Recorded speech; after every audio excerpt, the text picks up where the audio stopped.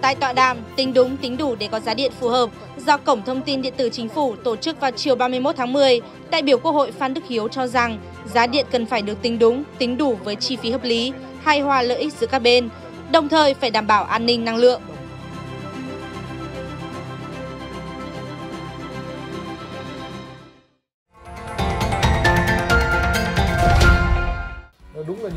Tham dự tọa đàm và bàn về chính sách giá điện Việt Nam hiện nay, Phó giáo sư tiến sĩ Trần Đình Thiên cho rằng giá điện đang được bao cấp. Trong bối cảnh chi phí nhiên liệu đầu vào cho sản xuất điện và tỷ giá tăng rất cao, giá điện Việt Nam vẫn ở mức khá thấp. Cái giá điện chung của chúng ta là cái giá mà cái tính bao cấp nó cũng còn khá là nặng. Đấy, cho nên là cái mức giá của chúng ta là khá là thấp.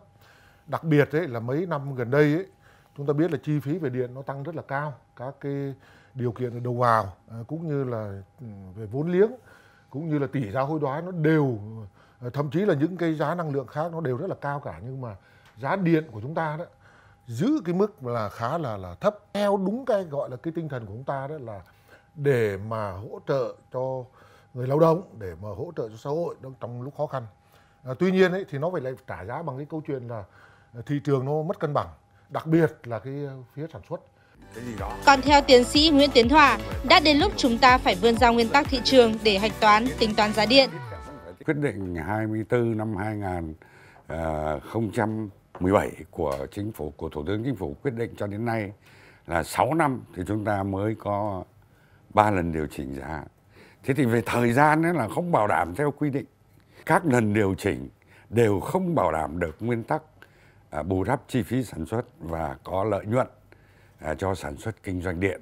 Có nghĩa là tất cả những chi phí sản xuất đầu vào từ phát điện đến truyền tải, phân phối, đến quản lý ngành, đến dịch vụ phụ trợ, vân vân. Tất cả các cái khâu đấy nó tạo nên một cái giá thành điện. Nhưng mà khi quyết định giá vì các cái mục tiêu ổn định kinh tế vĩ mô, vì kiểm soát lạm phát, vân vân, hay là có những cái năm mà chúng ta hỗ trợ những cái điều kiện như dịch bệnh, thổi thiên tai, vân vân, thì chúng ta không tính đủ cái giá thành của điện vào trong giá. Tôi nói ví dụ như là năm ngoái giá thành của chúng ta tăng 9,27%, nhưng chúng ta chỉ điều chỉnh có 3% thôi. Thế thì tất cả những cái điều đó đều là gây khó khăn nhiều mặt. Một là cái dòng tiền để mà tiếp tục đầu tư sản xuất kinh doanh, chứ tôi chưa nói là tái sản xuất, đã gặp khó khăn rồi. Hai là giá điện càng thấp thì nhà đầu tư là họ không mặn mà đầu tư để mà xây dựng hệ thống phát rồi truyền tải, phân phối, vân vân. Tôi nghĩ là đã đến lúc là chúng ta cũng phải vươn ra cái nguyên tắc thị trường để mà hạch toán, để mà tính toán và để quy định cái giá điện làm sao nó bảo đảm được cái nguyên tắc mà chúng ta đã đề ra. Về vấn đề tách bạch giá điện với chính sách an sinh xã hội, theo Phó giáo sư tiến sĩ Trần Đình Thiên, không nên lập luận vì thu nhập thấp nên giá điện thấp. Giá điện cần phải được tính đúng, đủ để đảm bảo cân bằng sản xuất và tiêu dùng. Bàn luận về cái tính hợp lý của giá điện của Việt Nam, nó không thấp mà nó là chỉ cân bằng với lại cái thu nhập.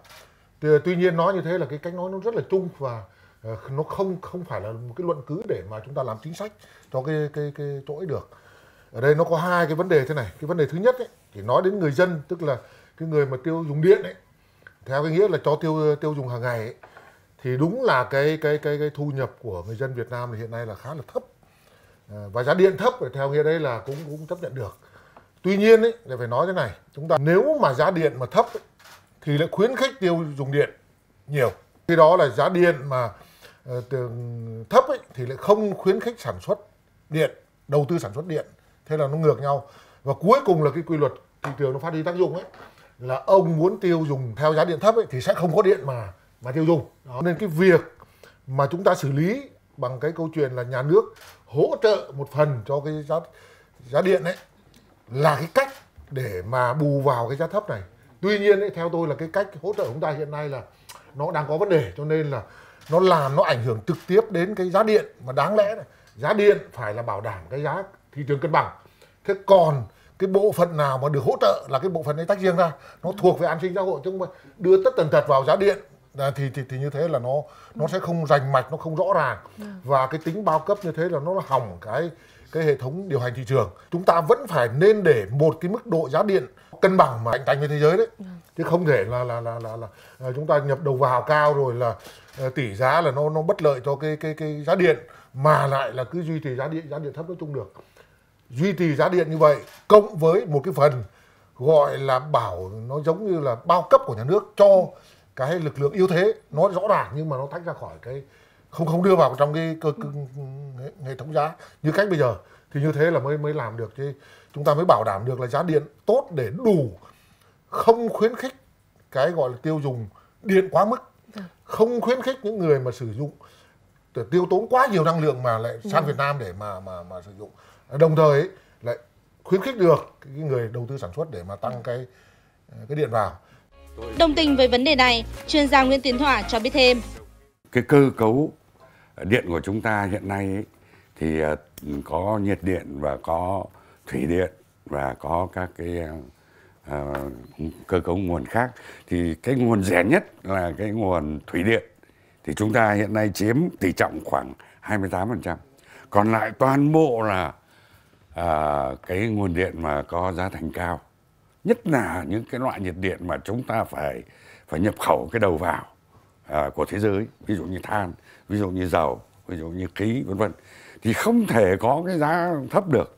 Tôi nói ví dụ như là cái thủy điện nó xuống mực nước rất thấp, chúng ta phải huy động các nguồn giá cao để mà bảo đảm đủ nhu cầu. Thì ví dụ như dầu chẳng hạn là giá thành cho đến 5.800 đồng 1 kWh. Thế còn than là nó phải khoảng độ 2.500, 2.800 đồng 1 kWh. Thế thì chúng ta không thể mua cao bán thấp được. Tuy nhiên bằng cái sự nỗ lực, cái sự cố gắng của nhà nước, của toàn bộ cái ngành điện, chúng ta đã cố gắng phấn đấu để làm sao dù có quyết định cái giá nó chưa đúng, chưa bằng với giá thành thôi, chưa nói là có lãi.